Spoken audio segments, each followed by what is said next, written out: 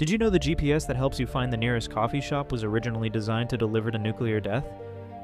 In the 1970s, the US military created Navstar, a satellite system with one terrifying purpose: guide intercontinental ballistic missiles to precise nuclear targets during the Cold War. The system required exactly 24 satellites positioned so any point on Earth could see at least 4 simultaneously. This allowed perfect triangulation for nuclear strikes.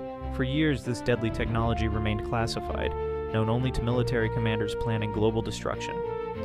But then tragedy struck.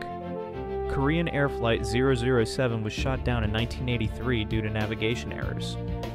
269 people died because the pilots couldn't determine their exact location. President Reagan made a shocking decision: open GPS to civilians worldwide.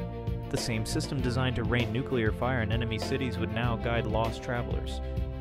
Today, billions use this former weapon of mass destruction to navigate traffic jams and locate pizza restaurants. The ultimate irony of the digital age.